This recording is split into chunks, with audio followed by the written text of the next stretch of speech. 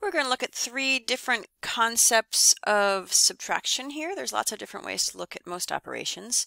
Let's just get started with the first one, which is the most basic but sometimes confusing.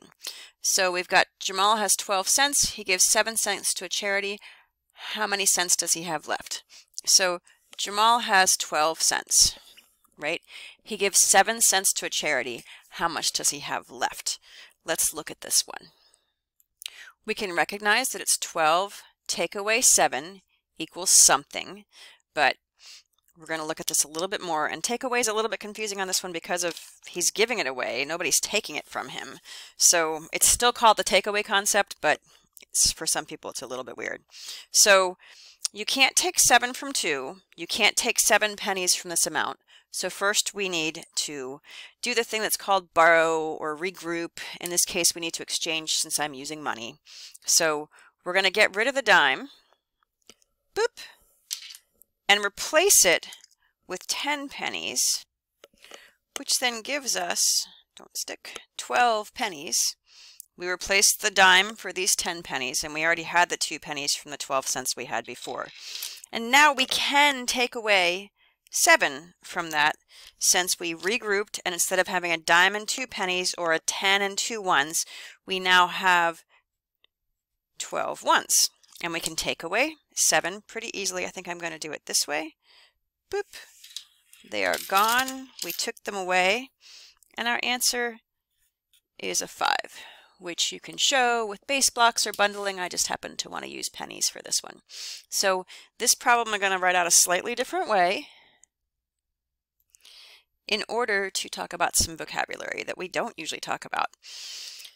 This thing that we start a subtraction problem with is the minuend. This is the subtrahend, the thing that we're subtracting is that. And then our answer is the difference.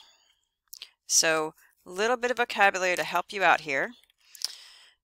Minuend minus subtrahend equals difference. 12 minus 7 gave us a 5. Okay, so this is kind of one of the most basic fundamental subtraction properties or concepts, and some people love it and it's the most basic and almost everybody teaches it, but it is sometimes confusing because nobody's taking that 7 cents away from Jamal. He voluntarily gave it to charity.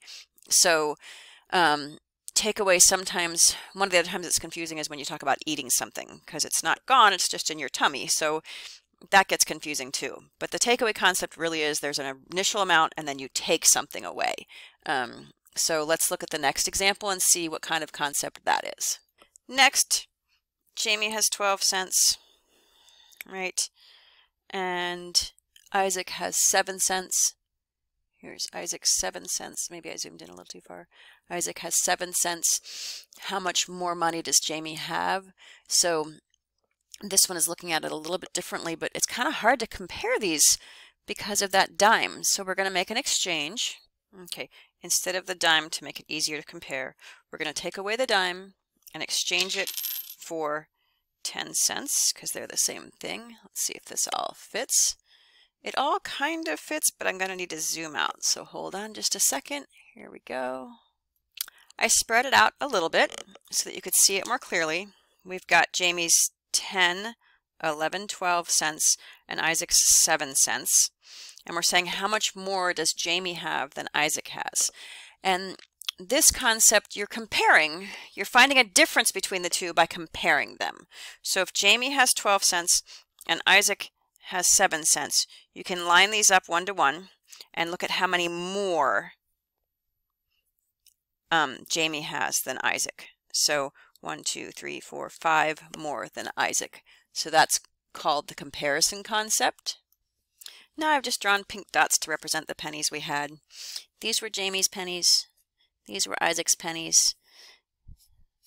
They have this many pennies the same, and then Jamie has this many more. Jamie has 5 more than Isaac, or whatever you want to say. So this one is called the comparison concept. Up above, when Jamal had money and then some of the money went away, we call that the takeaway concept. So takeaway concept, comparison concept. They're similar, but they're not the same. They all, 12 minus 7 gives you the same answer, but there's different ways to process what subtraction means. Taking things away, comparing things, and then I'm going to do one more that'll involve a little bit more vocabulary. In this case, John has 7 cents. 1, 2, 3, 4, 5, 6, 7. And it asks how much more he needs to get to 12 cents. So what else do we need to add to it? This is a missing addend concept, and I'll write it out in numbers in a little bit. So in order to get to 12 cents, we're going to add some to this. So we've got 7. Let's see what we need to add. 8, 9, 10, 11, 12. So the missing addend here is the 5. And once we have that 5, we can go ahead and make our exchanges to make it look like the 12 cents that we're looking for. So with that missing addend concept, now I'm going to write out the equations for it, and we'll talk about other ways to represent it. With the missing addend concept, it's 7 plus what gives us 12. So when you have an addition problem, there's an addend and another addend that happens to be missing, and a sum. Okay, so we know the sum, we know one of the two addends, and then what we do is we figure out what we have to add to get there. There's lots of different ways to present this, and sometimes exchanges or bundles or something are needed. So in this case, the missing addend is a 5, which we showed with the coins, and I guess I should probably show that with base blocks too. Let me think. All right, here we go with base blocks. We've got 7. What do we need to add to it to get 12? 7, 8, 9, 10, 11, 12. So there are the, whoop, that went off the screen. Hold on. Let me shrink this a little bit. 7, 8, 9, 10, 11, 12. Now it fits on the screen.